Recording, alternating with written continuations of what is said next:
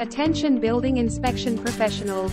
Attend the Florida Association of Building Inspectors 40th anniversary in Jacksonville, Florida, from February 2nd through the 4th. Continuing education classes include Peter Hopkins and his thermal imaging course, during which he'll explain why you should use thermal imaging as part of a building inspection.